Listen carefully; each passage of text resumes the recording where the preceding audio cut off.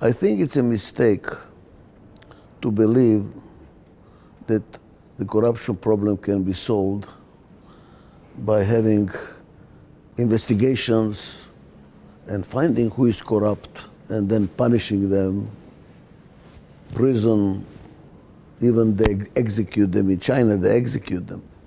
I don't think that's the solution. Corrupt people, to me, are like mosquitoes that carry malaria. You cannot catch them all.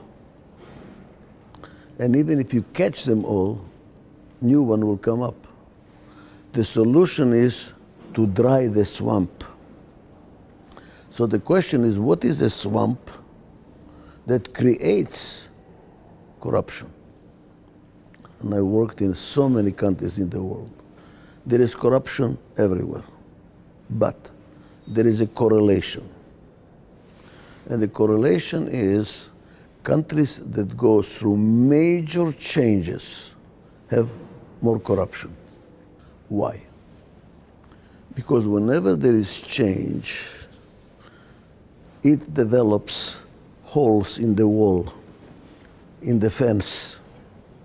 Like Russia has, for instance, I heard, 3 different accounting systems.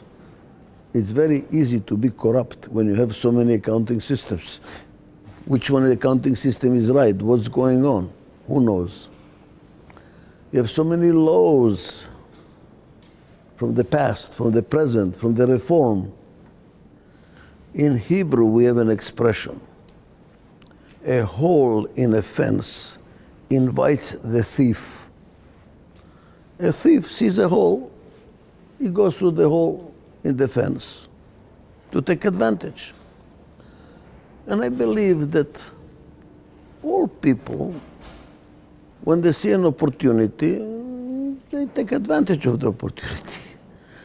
So the solution is not to catch the thief, to close the gaps. Close the gaps. What it means to me is that Russia needs a major effort of debureaucratization, major effort to re-engineer the system. How do you get a license? How do you get a permit? Everything is so confusing that in order to get it done, you need to pay to get it done. Otherwise, nothing gets done. So if I had a recommendation to the government, it will be to have a major effort, a ministry for debureaucratization, to design the systems, to make them transparent, okay, so that it's not as easy to steal. When you have a darkness, many things happen. You need to bring the light, make it simple, clear. Then I think it's going to reduce the corruption significantly. And that has to be done soon, fast, because without that change, major change, investors are not going to come, especially now with the Crimea, the image of Russia, autocratic. People are saying, let's wait.